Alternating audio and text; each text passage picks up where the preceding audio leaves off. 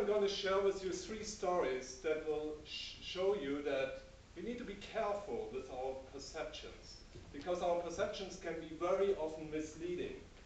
And I will share with you some tips how you can avoid being misled as I just misled you. When I was about 20 years younger, yes, I was born already. When I was 20 years younger, I owned a restaurant. And our chef and his colleagues always liked to play some tricks. So whenever we had a new helper in the kitchen, they would pay attention and watch her. And when she takes the iron cast noodle press, put it into the dishwasher, they would try to lure her out of the kitchen, then open the dishwasher, take it out, put the smaller one, same model, in, and close the dishwasher. Then they would wait till she comes back, till the dishwasher finished, and then she would open the dishwasher and try to take the noodle press out, and everyone said, "Ugh, you put the noodle press in the dishwasher. Don't you know it's shrinking?" And she would be, "Oh, I'm sorry, I didn't know." Of course, the next day she would come back, "How could you fool me this way?" Ladies and gentlemen, have you ever been fooled by other people? Yes. Because something appeared in a way which was not really true? It often ain't what it seems. When I came to Hong Kong, I didn't know many people, so I found the Asia Expat website just to find out what's going on in Hong Kong. And then there were several forums on that website, and in one of the forums, a mid-40s lady was making a statement that made me really upset. She was saying, Germans are very racist and most of them are Nazis.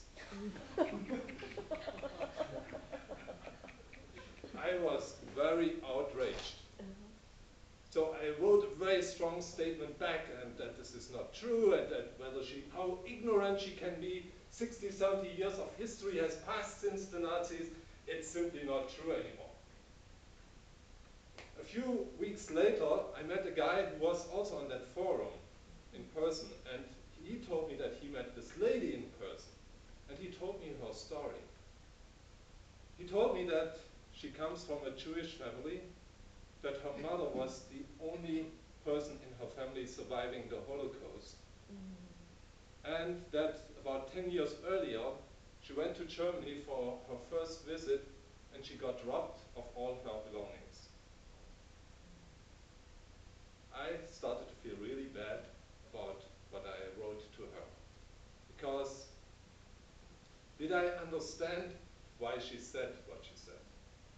Yes. Did I agree with what she said? No, absolutely not. But I could understand her at least. And I'm sure if I would have known her background, I wouldn't have responded in that way.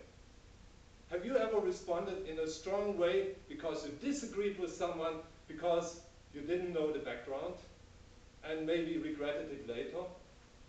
It often ain't what it seems. Let me ask you, when you feel puzzled, are you willing to dig deeper and try to get a deeper understanding of what's going on? When you have a first bad impression of someone, are you willing to give them a second chance and try to get to know the person really? When you hear a statement that you totally disagree with, are you willing to understand why the person said what he said? It often ain't what it seems. So, ladies and gentlemen, is it easy? Yes, actually it is.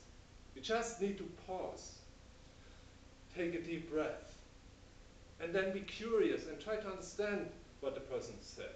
Try to understand why the person behaves that way. Try to understand whether this person is really like that, or maybe there's a better person behind. It often ain't what it seems.